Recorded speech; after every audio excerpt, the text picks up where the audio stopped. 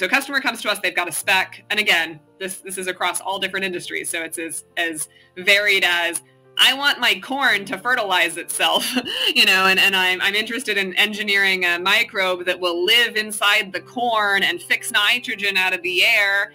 And so I can reduce my nitrogen addition by 50% while not harming plant yield. Like, that could be the spec. Or the spec could be, again, something as specific as I said, catalyzing a particular reaction. Or it could be, I want to discover a new RNA therapeutic. Hi, I'm Craig Smith, and this is Eye on AI. In this episode, we explore the dynamic world of synthetic biology with Anna Marie Wagner, head of AI at Ginkgo Bioworks. Anna Marie shares how their platform leverages AI to push the boundaries of biotechnology, touching on projects like self-fertilizing corn and the quest for biodegradable materials. We delve into Ginkgo's collaboration with Google, the nuances of building foundation models for biological data, and the broader implications for biosecurity and sustainability. The conversation provides a window into a future where biology and machine learning converge to innovate and heal. I hope you find the conversation as fascinating as I did. Introduce yourself, Anna Marie.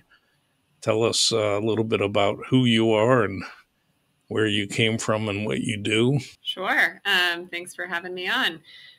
So I have been at Ginkgo for about 5 years. I wear a number of different hats. I am our head of corporate development. And so in that role, I oversee M&A, licensing, strategic partnerships. And that was the role I joined to lead. But as part of that, I negotiated our collaboration with Google, which I'm sure we'll talk about later, and started working very closely with all of our scientists across the business that are deploying AI across many different disciplines, and got candidly just really excited about everything that we were doing in AI and the potential for AI in our field.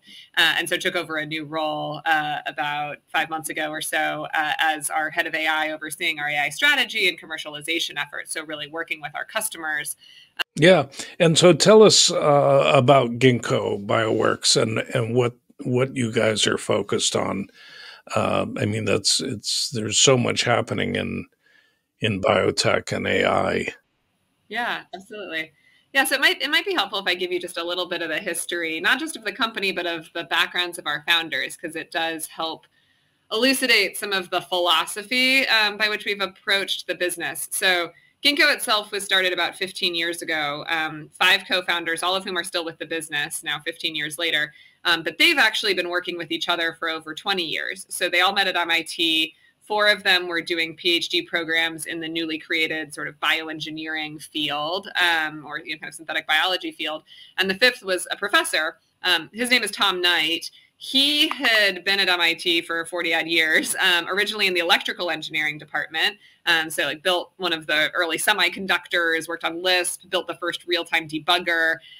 Eventually, as semiconductors came onto the scene, he taught the semiconductor design class at MIT. And so it was around the early 90s, he got interested in biology for a couple of reasons. One is, like, as a substrate for nanoscale precision, which as a semiconductor designer was something he thought a lot about as he thought about the future of Moore's law, but also because biology is a programmable physical discipline. And, so it runs on code, ACTG, not zeros and ones, but we could read that code, right? With DNA sequencing, we can write that code with DNA synthesis. And he's like, we should be able to program this stuff. And so he's approaching the field like, well, what would it mean to program the physical world? That's pretty neat. And so to his great credit, he's in his mid-40s. He starts taking undergrad biology classes. He builds a wet lab in the computer science department, which, as you can imagine, the rest of the computer science department was really thrilled about.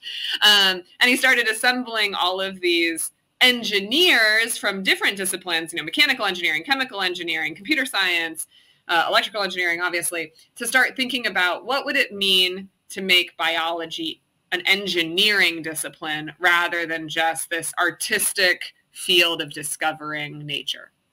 So a very different way of thinking about the field. And there were a few observations relatively early on.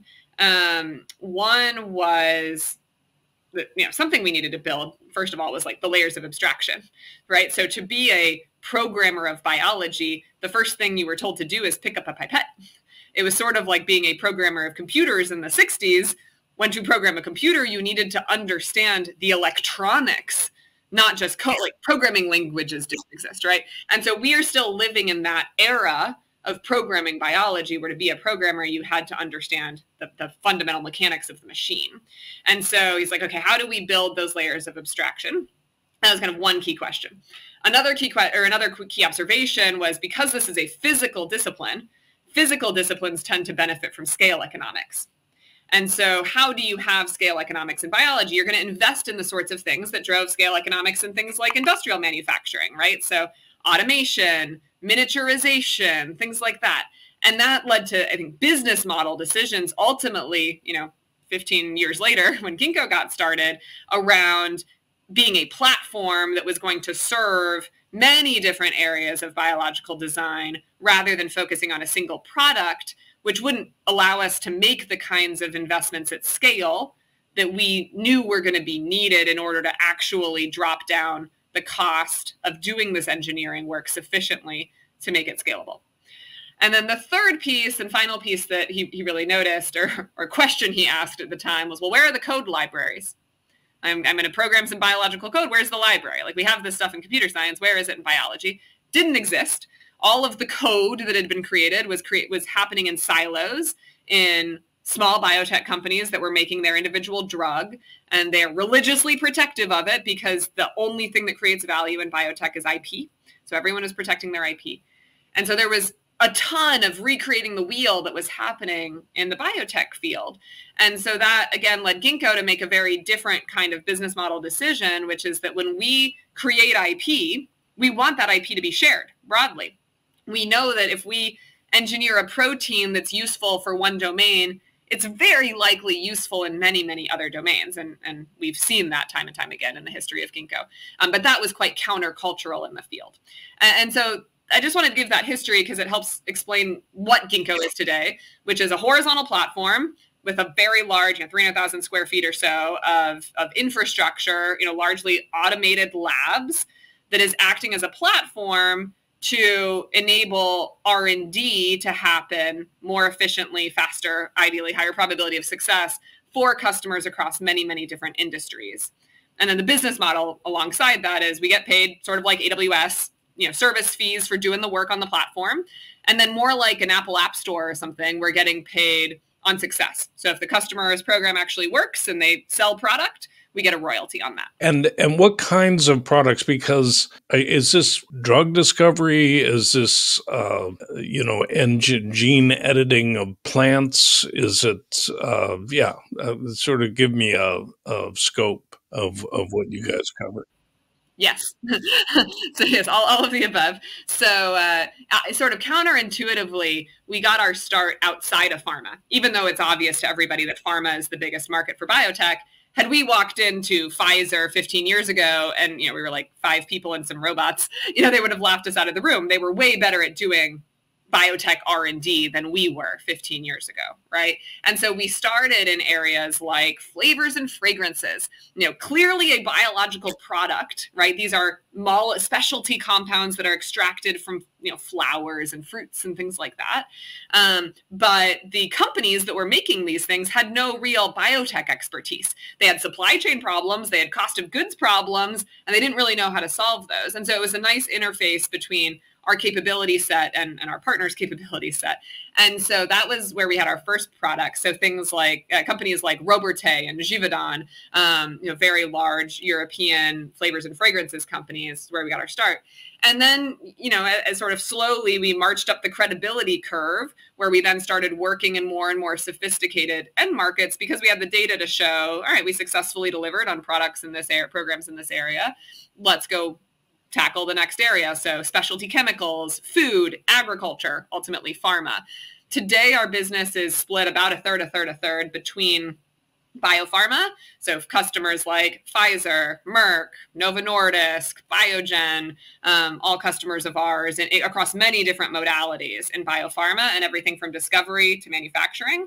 And then, in the chemicals industry, we work with Sumitomo, we work with Solvay, some of the big chemicals companies.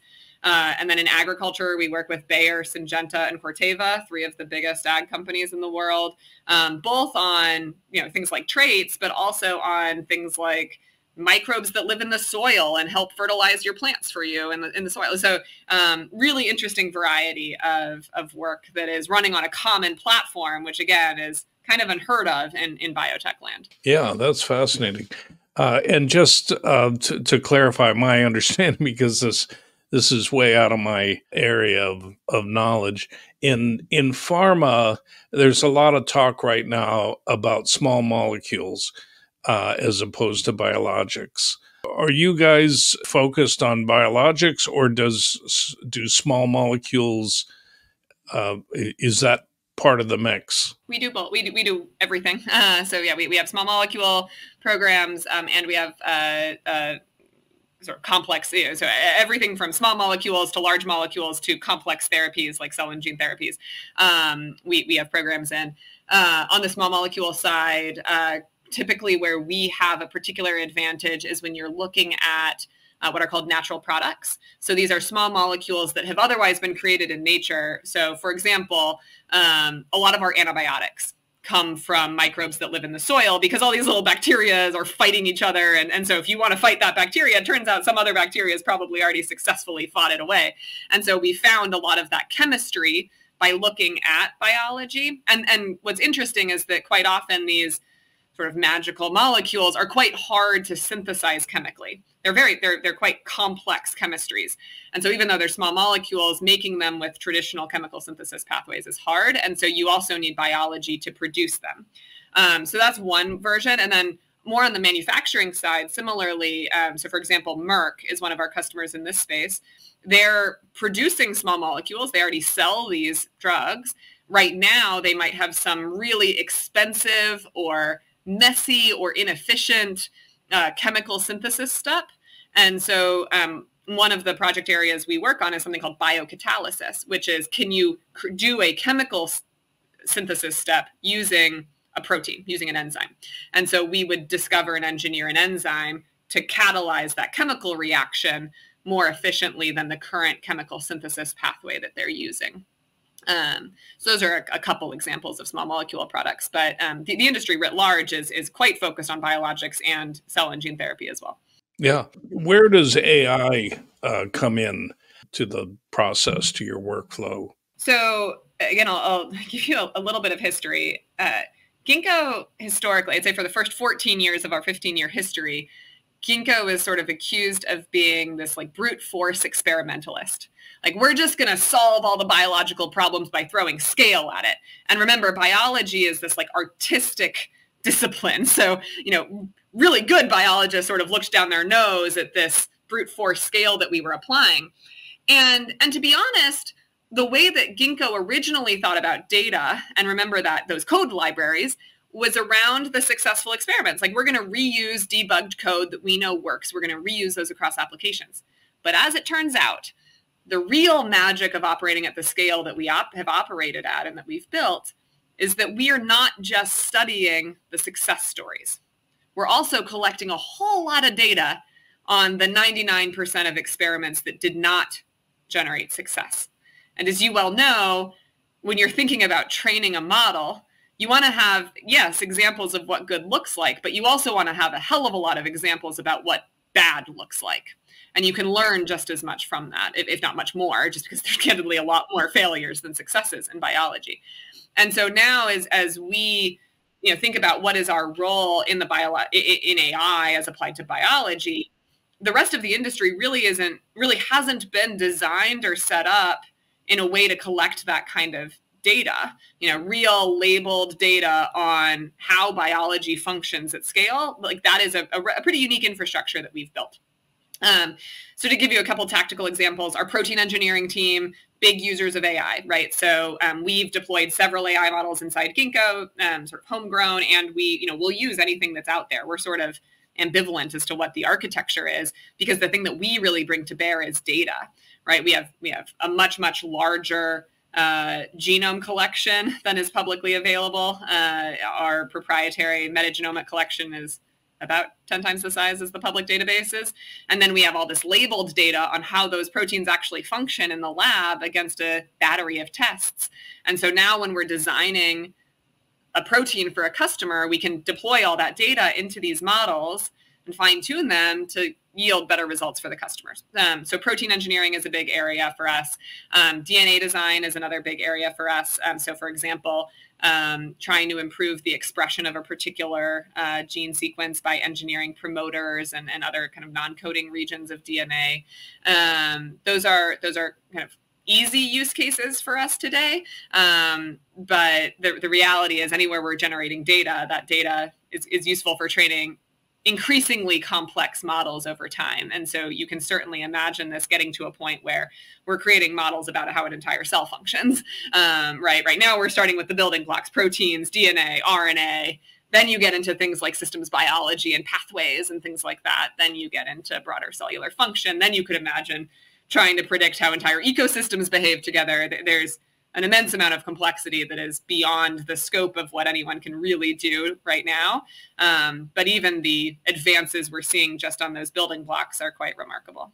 And so the AI that you're working with is primarily a search function. You're looking for attributes in a database of molecules, or are you using it to generate new molecules that have certain properties? Yeah, so it'll be both. So our projects, so again, let's take one of those enzyme engineering projects that would typically start with an ML-guided search campaign of the metagenomic landscape that we have to identify interesting starting points.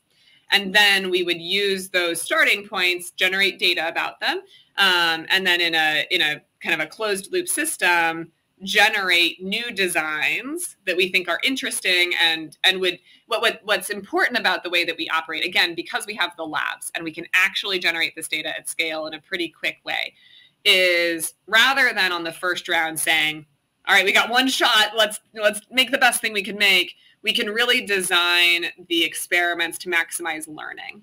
And typically we're optimizing across many different parameters at the same time. So we will generatively design new proteins, right, which are going to be based on a scaffold that we've found in our databases, from an existing piece of biology. And that's useful because you don't want to, there's a reason all that biology evolved.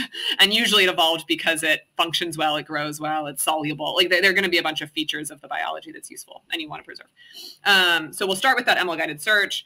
We'll then generate a library that maximizes our ability to learn across the many different parameters we care about. So it might be activity, it might be selectivity, so fewer off-target, kind of interactions.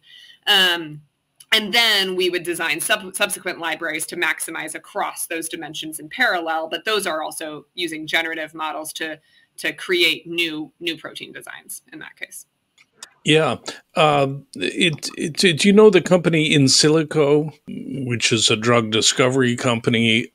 They're using AI to generate or discover new molecules, small molecules, but they also have an automated wet lab in which they can synthesize these molecules, or at least samples, and then they send it out to a larger lab for production. Is that similar to what you guys are doing, other than the fact that they're focused on developing drugs and you guys are really a platform for anybody to use? So I think there's a lot of really great research that's happening across that intersection of AI and biology. I think what's interesting about Ginkgo is that, again, we're quite ambivalent as to what architectures are going to, end up working best. And we tend to be real beneficiaries of that kind of innovation that's happening elsewhere in the industry. And interestingly, I honestly see more opportunities to partner than to compete, right?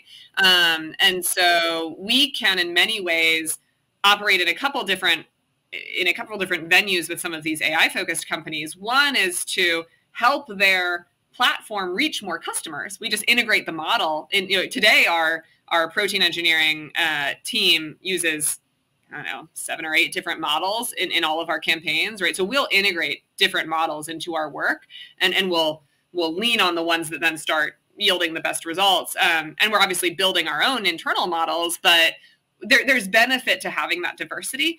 And then the second is, as you've seen in the large language model space and with human language specifically, there are companies that have specialized in building architectures and companies that have specialized in building data. And so take, for example, OpenAI building GPT-4, but then Scale AI, which created a lot of training data and allowed them to do reinforcement learning so that you got ChatGPT out of it. One way to think about Ginkgo is that we're like a Scale AI for the broader kind of biotech ecosystem as it relates to AI. We're creating that data that's going to make all of these models better. And so our goal is to get a customer result. We don't have our own pipeline or anything else. And so we're very happy to use the best of what other folks are developing. And where folks have labs, they tend to be quite narrowly focused on the questions that they're interested in for their own model or their own pipeline. And so there do tend to be still really great collaboration areas to round out the type of data that you would want, or to the point you made earlier, once you start thinking about scaling this up, making it more industrial, wanting to really manufacture this stuff, how do you do that? And can you walk me through an interesting, because I'm sure you have many case studies at hand, an interesting case study of sort of what happens with the client when they come to you guys, what's the process, and then the workflow and the work product as it is. Yeah, it is quite interesting because we're often compared to a contract research organization, a CRO, and in many ways we are like a CRO. But traditionally, the way a customer would interact with a CRO is they would say, I need this study done. Can you please do this study for me? It's an outsourced service, but the customer knows the work that they want to get done.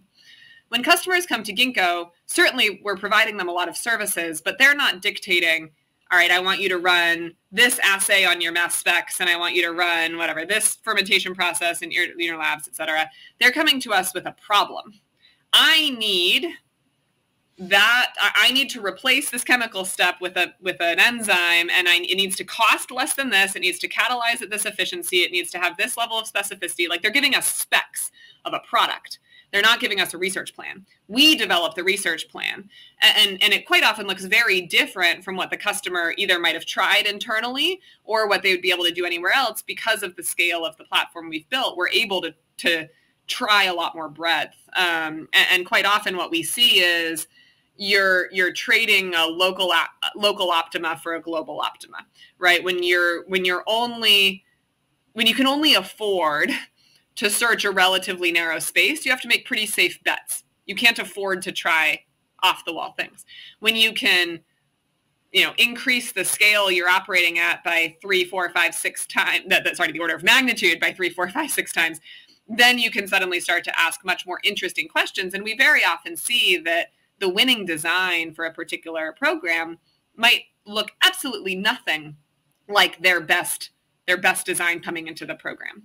And so customer comes to us, they've got a spec. And again, this is across all different industries. So it's as varied as, I want my corn to fertilize itself, and I'm interested in engineering a microbe that will live inside the corn and fix nitrogen out of the air.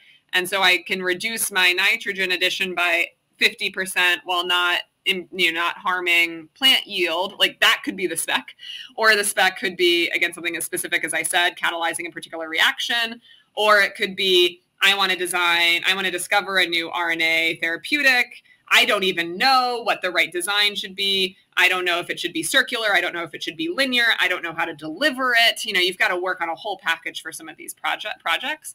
But the customer's got a product idea in mind, and then it's our scientist's job to bring together the pieces of technology that are necessary to deliver on that. Yeah, actually, of those examples, the corn is the easiest one for a lay person to understand. Was that a real example? That's a real program we're working on with Bayer. Yep. Yeah. And can you, so how do you start? And what's the process that you go through? Yeah. So that is a real moonshot problem. Like this is it's like a $70 billion a year industry in nitrogen fertilizer. So it's a really cool problem to work on. It's also, by the way, fun fact, nitrogen fertilizer alone is something like 5% each of global energy consumption and global greenhouse gas production. So, I mean, this is like, if you can reduce the amount of nitrogen fertilizer that is needed to feed our planet, like this is hugely, hugely, hugely valuable. Okay, so where would you start? So there's sort of two components to the, this is a drastic oversimplification, but simplistically, there are two components to this challenge. One component is, how do I get the bug to live happily inside corn or wheat or rice or, you name it, your cereal crop of choice.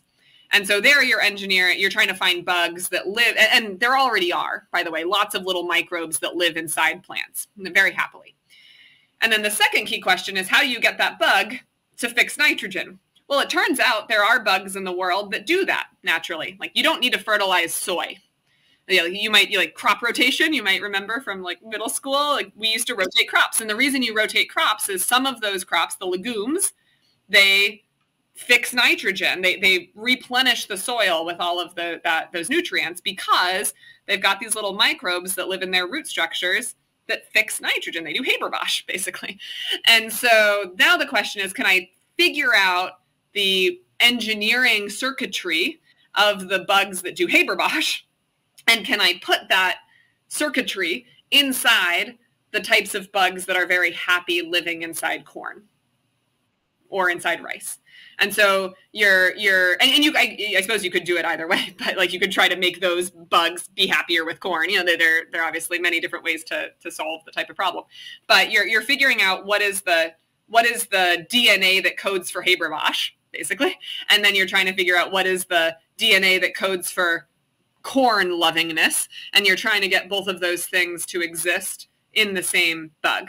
And then you've got all sorts of things like, how do you deliver it? Is it a seed treatment? Is it a soil additive? Like all sorts of other things. But that would be the basics of that type of a program. Right. So let's take the which sounds simpler, or maybe not, but figuring out the genetic mechanism for fixing nitrogen in the soil. Yeah. Walk me through how theoretically how you would do that. Yeah. Yeah. So it's a metabolic pathway, right? So the microbe is eating something in the air, right? And so like, what's in the air? There's some nitrogen floating around, there's some oxygen floating around, there's some carbon floating around, right? And these bugs are ingesting those molecules.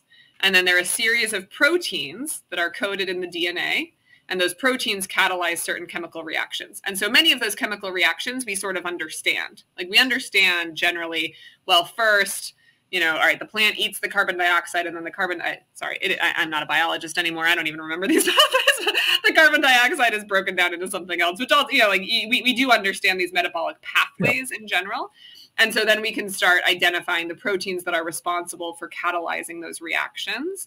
And then it's a question of, so you generally have a decent starting point as to what the set of chemical reactions needs to be. Sometimes, by the way, you can find more efficient pathways. So like, hey, what if I took out these two steps and instead just did that one that kind of circumnavigated the chemical steps.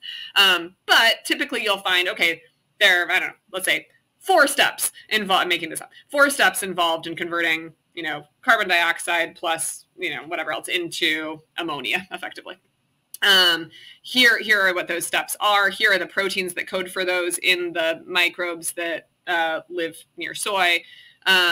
Then there's a question of like, load balancing, basically, like how much of these things do I need to get expressed? And so that's where understanding things like promoters, which are like non-coding regions of DNA, matters, because you need to make sure the right amounts of these proteins are getting expressed in your new bug. You need to make sure your new bug isn't getting killed because of these new pieces of DNA that you're adding, or any of the intermediate molecules that are floating around in the cell now that are being catalyzed. So the hard part is not typically, let me figure out the proteins that are responsible for this. It's let me figure out how to engineer those proteins, those pathways that make those proteins and catalyze those reactions into an organism that has never had to do that kind of work before. Because you might then find, oh, well, it turns out that this intermediate compound is building up in the bug and the bug is dying. And so you're not ever making the ammonia. And so so then you might have to engineer a bug that is more resistant to having that compound built up in it, for example. We have this all the time, actually, where like in the industrial chemicals space, many of the products we need to make are acidic. And a lot of bugs aren't very happy living in very acidic conditions. And so then we need to actually engineer the bugs, not just to make more of the acidic thing, but to be able to survive in this broth of acid that they're now living in when they're successfully making that. And so you end up, again, with these really complicated multi-parameter optimizations. And many times going in, you don't even know how many parameters you're going to ultimately need to optimize over. It's why they're hard problems. And it's why like AI is so important. Is like the human mind sometimes just can't even comprehend all this the amount of data that we are generating. And to be able to use some of these tools to find bits of signal and all that noise is really quite critical. And then, so you're using AI on this tremendous amount of data to find an optimal solution. Once you've found the optimal solution, then what's the next step? Or are you done with your work then? It depends a bit on the customer. So some of our customers have their own internal manufacturing, and they're quite sophisticated as it comes to scale up and further development. And so we would just send them a tech transfer package that would probably have the organism and some instructions on how to manufacture and things like that. We'd give it off to them. Some of our customers have no ability to manufacture biological products themselves. And so we would partner on their behalf with a contract manufacturer and do a similar thing, tech transfer the organism with the manufacturing conditions. That tends to be basically the final package, is an organism that produces whatever it is, that the customer is interested in, along with effectively a recipe for how to manufacture it. And, there's a lot of concern about genetic engineering because, it's not clear what the implications might be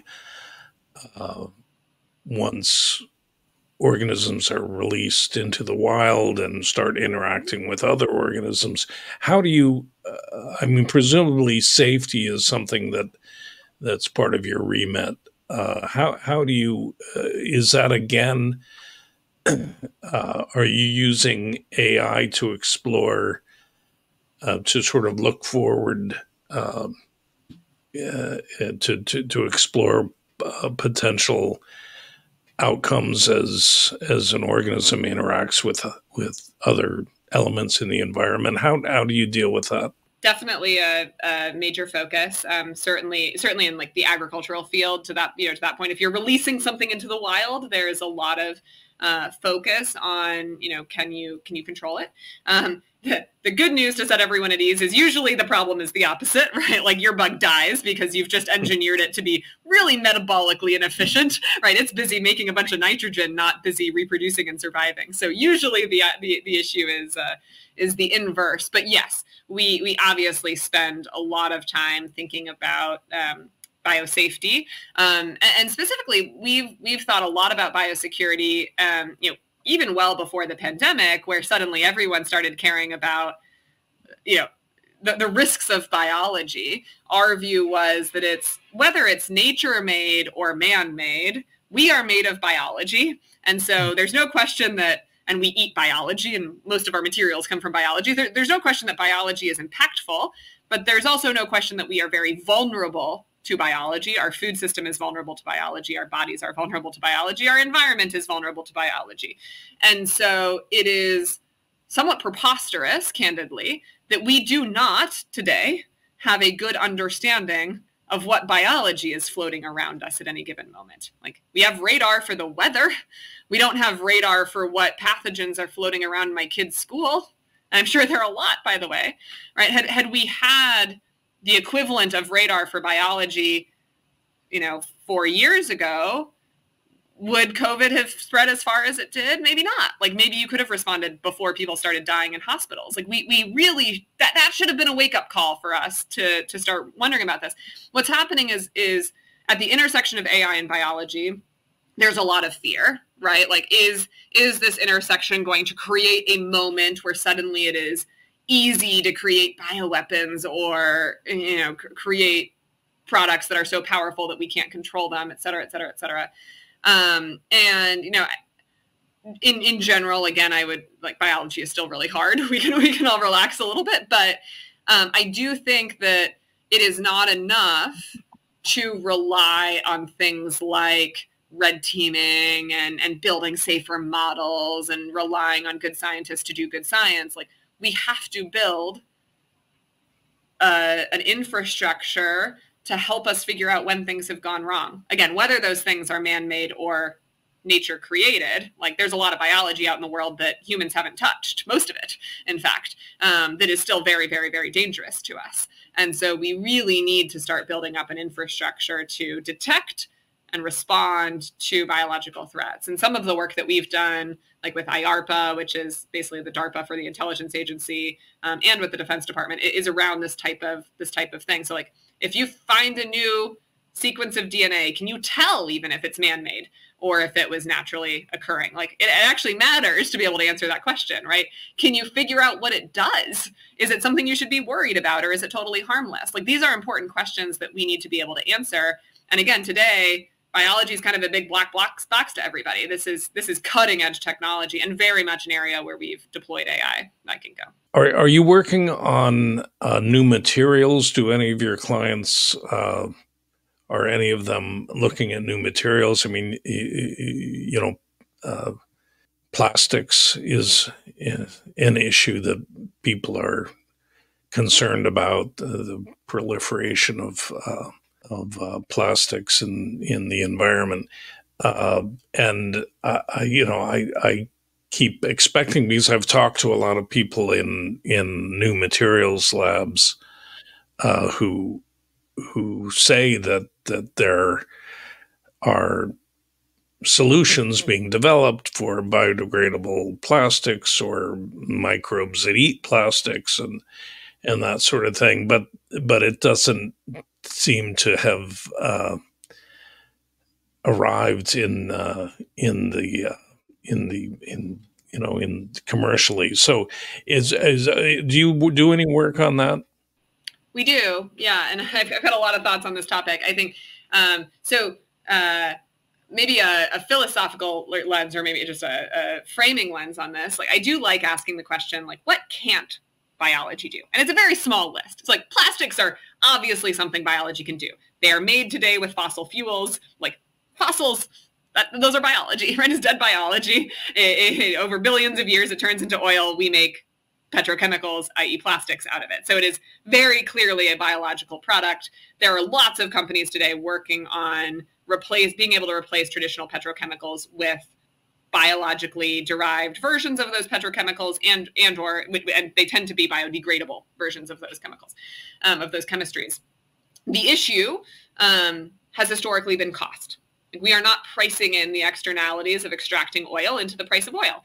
And so this has either a social solution or a economic solution, right? So, or I should say a technical solution. So an economic solution or a technical solution. The economic solution is the price. If the price of oil is higher, then a lot of technologies that are already on the market suddenly become economic, okay? The second solution is technical, which is like, today, most of these fermentation processes that are creating biomaterials are relatively basic. You've got a big 50, 100, 200,000 liter stainless steel tank. You got a bunch of bugs in there. You're feeding them sugar, and out comes a petrochemical. Well, if sugar is more expensive than oil, you are never going to get a petrochemical, a fermented chemical that is cheaper than a synthetically derived chemical. So there's where like a technical innovation can really solve it, right? Well, what if we start feeding these bugs carbon dioxide instead of sugar? All you need to do is figure out how to get these things carbon, and you can make a lot of different products with it. It just turns out that's not an efficient process today. It's like it's a pretty hard technical challenge, but there are a lot of folks working on that one too. And so I suspect that both of these will advance kind of in parallel, where it's like we will start more and more and more realizing the need to have alternate solutions beyond, current oil-derived products. And the technology is advancing now at a clip where we will probably increasingly make biologically derived commodities that are cheaper than their synthetic counterpart. And that will be a really interesting moment when that occurs. Yeah. And from your position in this world, from the layman's point of view, things seem to be moving very fast, at least on the research end. Do you? I mean, I've been paying attention to machine learning for a while, and I could see that, from the advent of deep learning and then the transform algorithm, that this was going to change everything. And the people around me, I would tell them this,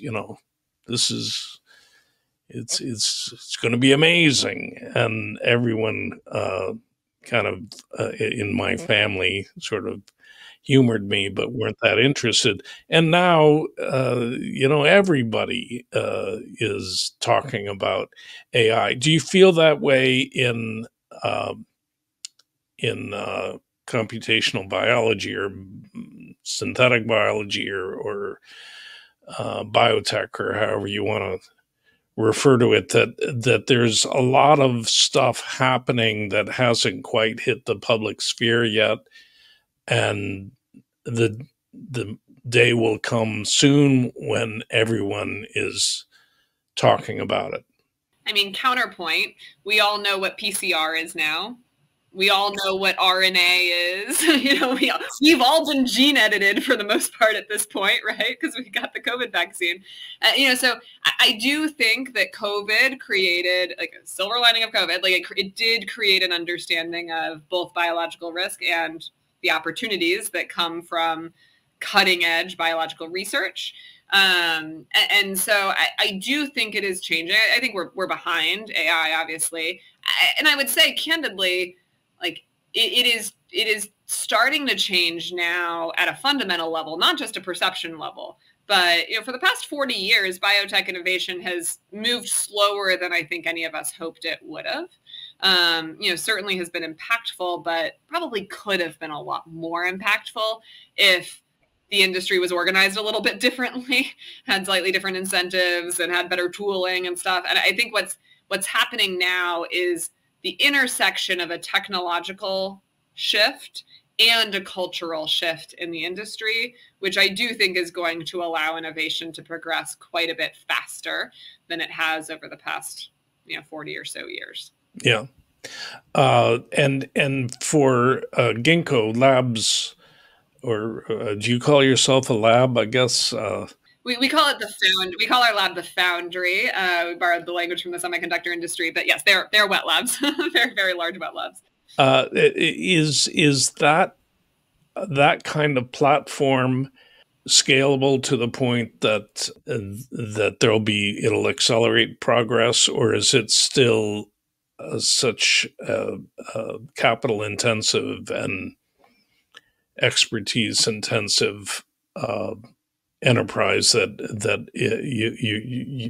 there will be these specialized companies like Ginkgo Bioworks? How will this scale? Yeah.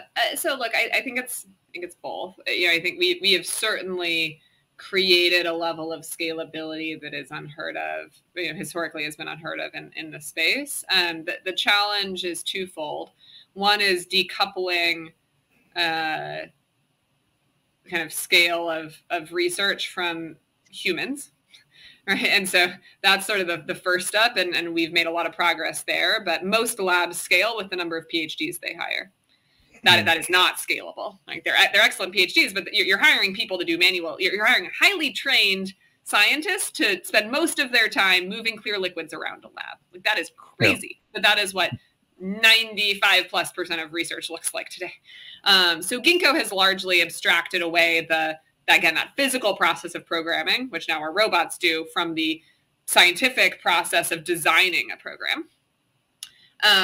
The second step then is, how do you scale the underlying infrastructure that's doing the programming? And so this, like, maybe the analogy I would give is like when you go from, I don't know, vacuum, I'm not an electrical engineer, but like, I don't know, vacuum technologies to like microprocessors or something. Like, we are still using these relatively crude robotic devices to do that work. Now that's way more scalable than human, but it's still like a physical thing that is reasonably, clunky. Many of our most advanced processes right now, we're using biology to solve the engineering process, right? So like biology, again, it operates at nanoscale. It's really quite an efficient little machine. And so we can sometimes create a biological assay that abstracts away the need to do a lot of the physical experimentation. So for example, pooling millions and millions of designs into a single well of a plate where every single design has a barcode written in DNA. And so then instead of having to do a million different wells on plates, you have one well with a million designs, and then you can figure out which design was the one you liked by sequencing the barcode. That's where you get like remarkable step changes in your throughput. Now, today, there is still a trade-off between the kind of quality or depth of the data that you're going to get out of a pooled process like that versus the arrayed format that's more traditional. But those sorts of advances are the things that I think, again, get us the step changes in scale that are quite useful. Yeah. And what's the collaboration with Google? Yeah, so we have a nearly $300 million cloud collaboration with Google. So they are our, certainly our preferred cloud provider for building and training our AI models. But then what was interesting about collaborating with Google is that they really saw Ginkgo as an ecosystem enabler. So if they go make a great cloud deal with, pick your favorite biopharma company, that doesn't help them go get a deal with some other big biopharma company, other than maybe it's a logo on a page that's a nice reference. That's about it. The way they looked at Ginkgo is, if Ginkgo is building foundation models for AI, for AI foundation models for biopharma, then, and if we're successful in that, then that helps bring the rest of the industry on to Google and into using more of these computational tools. Because candidly, it's just not that big a cloud market today. And it should one day be the biggest cloud market, I would argue. And so they're funding over about $50 million of basically R&D and model building at Ginkgo for us to build foundation models with. So build the team, do the training, et cetera, which was neat. So you are building foundation models on Google infrastructure, and from scratch, or are you fine tuning models that Google provides, or open source models or something like that? Yeah. So again, our goal is to deliver the best technology to our customer. So we are students of the architectures that are developed elsewhere in academia, that are released into the open source community, that other companies have. And even today, we have brought many of those models into Ginkgo, and we have fine-tuned those models using our data, whether that's labeled data in a specific domain where we want to answer a very specific question, or broader unlabeled data sets that are minimally labeled data sets that help understand a wider protein space. So I would say yes and. So we are building foundation models for proteins, DNA, and RNA. But what we end up deploying to the customer is typically a fine-tuned model that is relevant for their particular question or particular area of focus, that would be trained on the labeled data that we're generating in the labs. So both. Our theory, though, is that those those fine-tuned models are a lot better if they are trained on top of a stronger foundation model. In the same way that ChatGPT got a lot better when GPT-4 came out, we think those foundations should evolve, and we want to be building our fine-tuned applications on top of the best foundations possible. And the theory there being data is the missing link right now in building strong AI models, and that's what we have a lot of. So we'll be students of architectures that other folks are developing, and practitioners when it comes to ingesting a whole heck of a lot more data into those models. Yeah, and maybe I'm wrong, but it seems that building a foundation model is an entirely different domain expertise, and that it would make more sense. I mean, you've got, if you're partnering with Google, they've got DeepMind and